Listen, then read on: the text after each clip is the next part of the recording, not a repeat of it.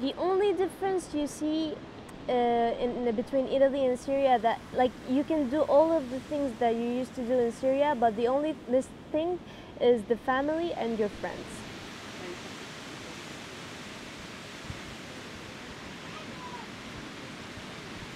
The travel started after, like it was in, I remember it was in June after the school ended. First of all, we went from Syria to Lebanon. And after we took the visa from Beirut, then we took the airplane to Italy.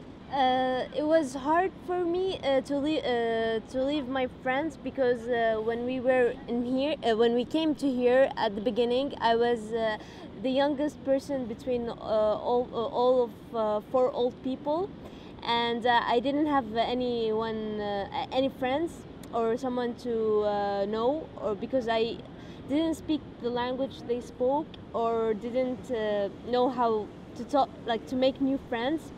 And we didn't know any Arabic people like us. It was really hard when me and my best friend left each other. Like both of us went from Syria to another countries. Like she went to America and in California, and I went to Italy, Rome. And and it's been 4 years since I saw her, or we've met.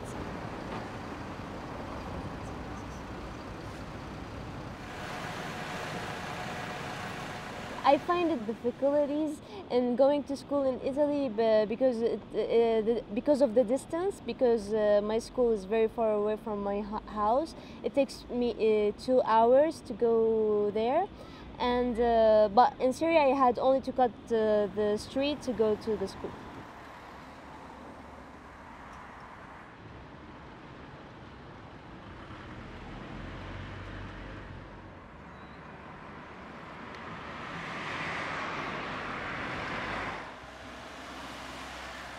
We came to Torvaianica and lived in here because my aunt already lives in here, and it was easier for us because at the beginning my dad didn't work, and we had some difficulties, so we are living with my aunt.